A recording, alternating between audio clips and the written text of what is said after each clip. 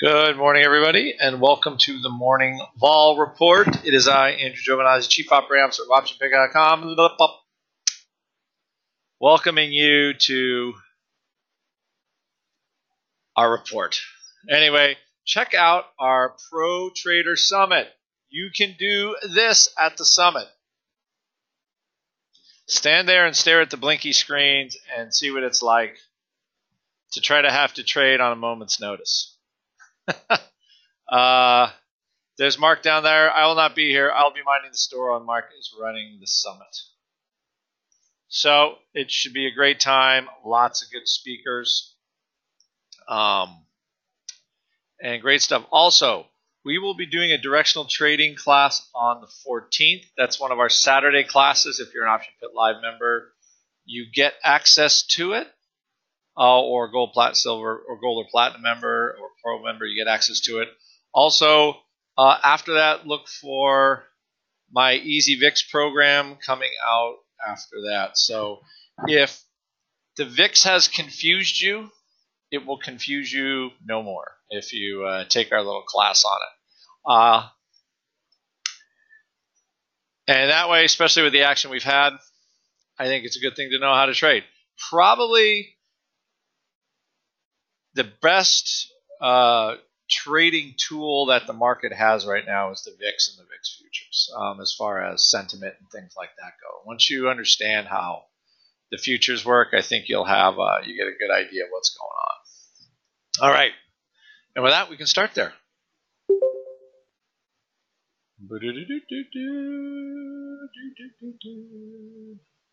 Right. What do we have? We have Contango again. The first, we are running into the 1st of September, which I believe is on Friday. That means we'll have only a couple weeks left. I would say what we have right now for our September cycle is a little light on decay, at least for right now. Meaning that VIX is still a little bit elevated relative to where it is before. We only have about $1 of premium in the future. To me, those are the futures still looking for possibly lower cash VIX in the short term. So from that, I would say, well, we'll take a trade idea from that. We closed some stuff in our strategy letter yesterday, and we'll be looking for other things to do in there as well. Part of the reason why this October looks, again, this all looks a little light as far as premium goes, because I think we have a little bit higher cash VIX. It feels kind of fairish because we have all this stuff coming out of Washington. It's good, bad, whatever. You still have kind of the aftermath of the Yucky hurricane. So just from that point of view, we also have the impending debt ceiling issue. So my sense for that is still not much has changed, is that the October options will probably pick up value slowly but surely until then. So right now, remember, what is VIX doing? It's measuring right around to today is the 30th. So it's looking at just that late September option. It's about to break into October for the SPX because it changes every week. It flips what weekly futures it looks at. So you could see something out of that if we don't get any resolution from Congress on the debt ceiling thing. So I still like the time spread concept. We did one that worked fairly well, even when the market blew up. Kind of an option pit special type trade this week, and I think we'll look for another one this week for today. I don't see any reason why we couldn't do the same thing.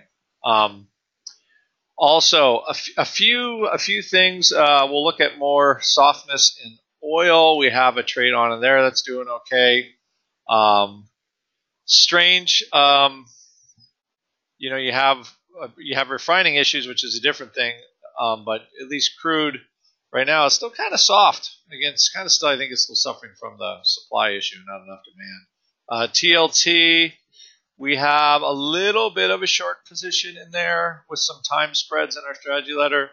they're doing okay. We were able to manage the position well yesterday on the jump, and we're looking for this again to stay strangely weak or recover some of this, what I just call, ever since the, what is this August sort of temper tantrum type stuff out of Washington. Treasuries have sort of leaked up a little bit. Also, SPX. Another trade idea we could have is that 2,500 level. How can we sell the 2,500 level but belong to it?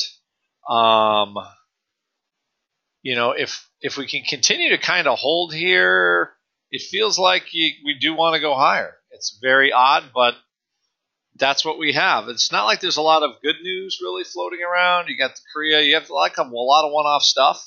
But we'll look at a trade in the SPX for that. And lastly, we should see a little bit of contango action in there. Clinton's asking, any trade on XL? I like owning the long-term volatility of the banks, Clinton. So take your pick.